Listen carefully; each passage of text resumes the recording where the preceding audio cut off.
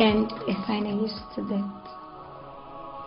I never knew a day like this would come when I will lose my dearest friend and become a victim of circumstances.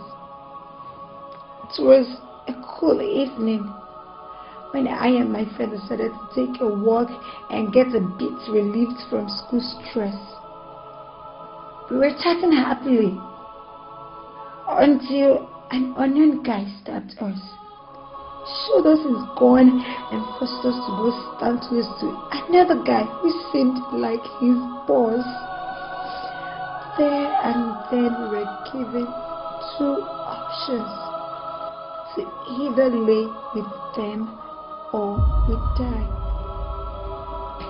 My friend chose death over laying with them, and her life was cut short right before my eyes. She was laying in the pool of her own blood, and like a flash, it was my turn. I pleaded and pleaded, but my pleas fell on deaf ears. I had no other choice.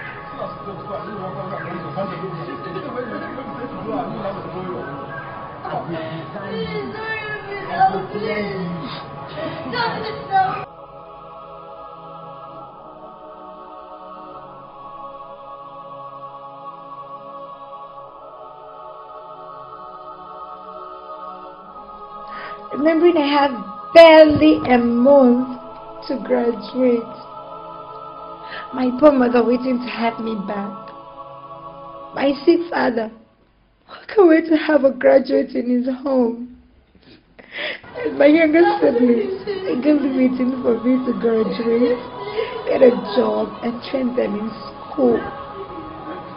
I had no other option than to succumb. I cried, I begged, I struggled, and I pleaded with a broken heart. But they wouldn't listen to me. If you were to be me, what would you have done? Considering the fact that you have the whole family waiting for you to become a graduate.